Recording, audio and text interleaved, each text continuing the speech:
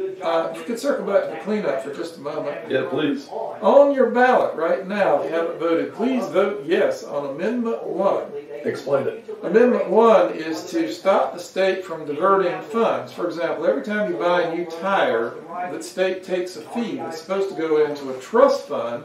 And some of that money is supposed to go to, for example, the city of Valdosta, the county allows for doing tire amnesties, so you don't have to pay to get rid of your old tires. But 50 million or more of that money's been diverted. So this amendment would help stop that. It's not just trust funds. And not just that program, multiple programs across the state that money was used as a slush fund, not a trust fund. Right, police training, K through 12 education, and just all sorts of things have been diverted. This would help stop that. It was a neat deal that they explained in detail to us January, February. I think they'd been working on it the year before as well. And basically said, every time we launch one of these programs, X amount of dollars